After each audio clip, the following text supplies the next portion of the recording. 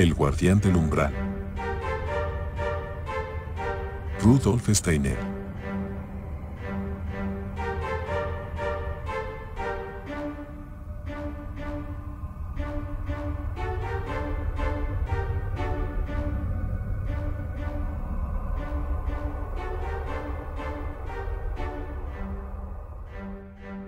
Entre las experiencias importantes del discípulo que asciende a los mundos superiores, figura su encuentro con el Guardián del Umbral, no con uno propiamente, sino con dos, el menor y el mayor.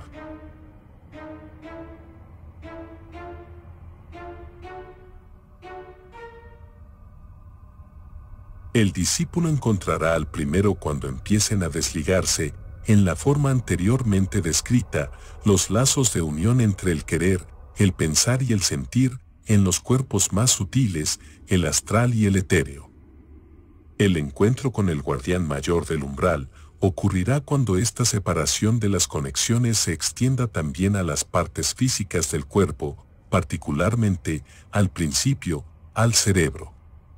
El guardián menor del umbral es un ser autónomo, no existe para el hombre antes que éste haya alcanzado el grado respectivo de desarrollo. Aquí pueden indicarse algunas de sus características más esenciales. Comenzaremos por tratar de describir, en forma narrativa, el encuentro con este guardián que hace al discípulo consciente de que su pensar, su sentir y su querer se han desligado de su conexión inherente.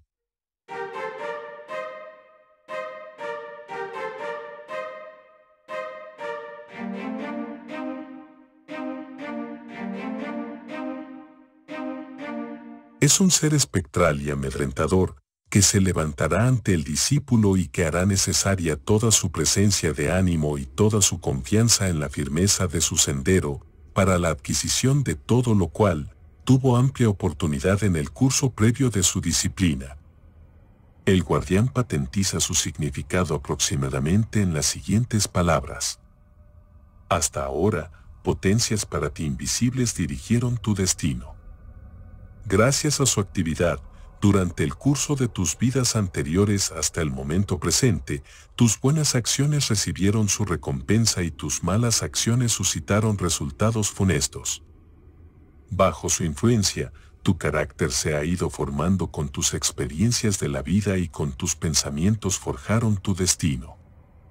Fueron ellas las que te asignaron en cada una de tus encarnaciones la medida del goce y del dolor, de acuerdo con tu conducta en pasadas existencias. Reinaban sobre ti como la ley absoluta del karma. Estas potencias te eximirán ahora de parte de la influencia restrictiva que sobre ti ejercían y que te queda transferida en consecuencia. Varios han sido los golpes que el destino te ha infligido y sin saber el por qué, eran las consecuencias de una mala acción en una de tus vidas anteriores. Encontraste felicidad y alegría y las aceptaste tal como vinieron, eran igualmente los frutos de pasadas acciones. Tu carácter presenta rasgos hermosos y lacras repugnantes. Tú mismo has causado unos y otras con tus experiencias y pensamientos anteriores, que si bien te eran desconocidos, se te hacían evidentes en sus efectos. Las potencias kármicas, sin embargo, veían todas las acciones de tus vidas pasadas, todos tus pensamientos y sentimientos más recónditos, y determinaron consecuentemente tu modo actual de ser y de vivir. De ahora en adelante, a ti mismo se te revelarán todos los aspectos buenos y malos de lo que hiciste. Han estado entretejidos hasta ahora en tu propio ser, estaban dentro de ti y tú no podías verlos, como no puedes ver tu propio cerebro con los ojos físicos. Mas ahora se liberarán de ti, se separarán de tu personalidad, asumirán una forma independiente que te será visible, tal como puedes ver las piedras y las plantas del mundo exterior. Yo soy ese mismo ser, que modeló un cuerpo, con tus acciones nobles y viles. Mi forma espectral está tejida con la substancia del libro de cuentas de tu propia vida.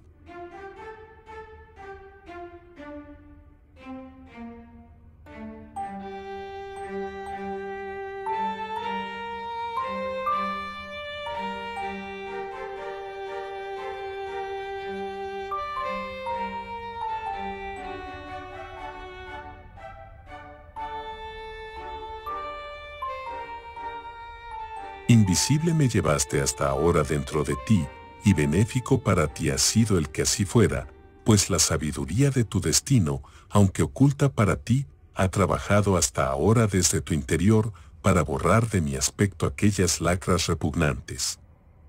Ahora que he salido de ti, también se ha alejado esta sabiduría oculta y en adelante no se ocupará más de ti, dejará ese trabajo únicamente en tus propias manos. Necesito convertirme en ser perfecto y glorioso, de lo contrario, sería presa de la corrupción, y si esto último sucediera, te arrastraría conmigo a un mundo oscuro y depravado. Para evitarlo, tu propia sabiduría tendrá que ensancharse hasta que pueda hacerse cargo de la tarea de aquella sabiduría oculta que se ha separado de ti. Una vez que hayas cruzado mi umbral, ya no me apartaré ni un instante de tu lado, como forma visible para ti. Cuando en lo futuro obres o pienses incorrectamente, al punto notarás tu falta, como una desfiguración repugnante y demoníaca de mi forma, solo cuando te hayas purificado de manera que ya no te sea posible cometer maldad alguna, será cuando me habré transformado en un ser de belleza radiante. Entonces podré unirme nuevamente a ti, formando contigo un solo ser, en beneficio de tu actividad futura. Mi umbral está formado por los temores y vacilaciones que todavía subsisten en ti, ante el esfuerzo que necesitas para asumir personalmente la responsabilidad íntegra de todo cuanto hagas y pienses. En tanto perdure en ti la menor huella de temor para dirigir tú mismo tu destino, carecerá este umbral de lo que necesite contener. Y mientras tan solo le falte una piedra, tendrás que detenerte como paralizado ante él o tropezar con él. No trates de atravesarlo antes de sentirte completamente libre de miedo y dispuesto a la más alta responsabilidad. Hasta ahora, yo solo salía de tu personalidad cuando la muerte te llamaba de tus vidas terrenales, pero aún entonces, mi forma permanecía velada para ti. Solo me veían las potencias que dirigían tu destino y según mi aspecto plasmaban, durante los intervalos entre la muerte y un nuevo nacimiento, la fuerza y la capacidad que necesitabas para embellecer mi forma, en beneficio de tu progreso en una nueva vida terrenal. Era yo precisamente quien, por mi imperfección, obligaba una y otra vez a las potencias del destino a que reencarnaras de nuevo. Presente estaba en la hora de cada una de tus muertes, y por mí, los dirigentes del karma disponían de tu renacimiento. Solamente por esta inconsciente transformación mía, hacia la perfección en el curso de tales encarnaciones, te habría sustraído a las potencias de la muerte y entrado en la inmortalidad identificado conmigo. Y así como en la hora de la muerte estuve siempre a tu lado, aunque invisible, mírame ahora ante ti en forma visible, y cuando hayas cruzado mi umbral, entrarás en aquellos reinos en los que otrora solo tenías acceso después de la muerte física. Penetrarás en ellos plenamente consciente y, en adelante, aunque sigas peregrinando físicamente visible sobre la tierra, peregrinarás también por el reino de la muerte, en realidad el reino de la vida eterna. Yo soy también en realidad el ángel de la muerte, pero al mismo tiempo el portador de una inagotable vida superior. Morirás por mí con tu cuerpo aún vivo, para renacer a la existencia imperecedera.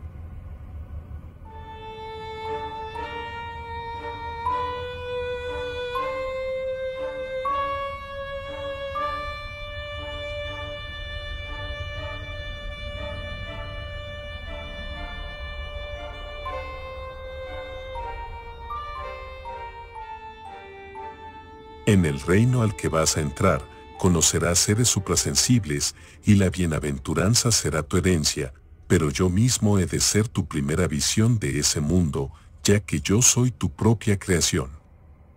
Antes vivía yo de tu propia vida, ahora, empero, tú me despertaste a una existencia individual, y heme aquí, patrón visible de tus acciones futuras y quizá tu reproche perpetuo. Me has formado, mas con ello contrajiste a la vez el deber de transformarme. El guardián tiene que prevenir al discípulo que no siga adelante si no siente dentro de sí la fuerza necesaria para cumplir los requisitos expuestos en esta exhortación.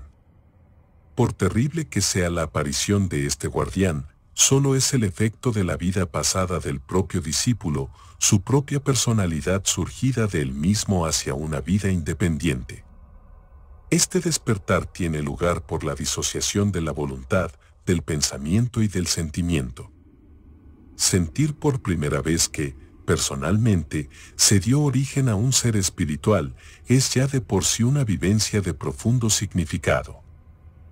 La preparación del discípulo debe haberlo capacitado para soportar esta visión terrible sin temor alguno, así como en el momento del encuentro, suficientemente fortalecido para emprender con plena conciencia la responsabilidad de transformar y embellecer al guardián. Rudolf Steiner.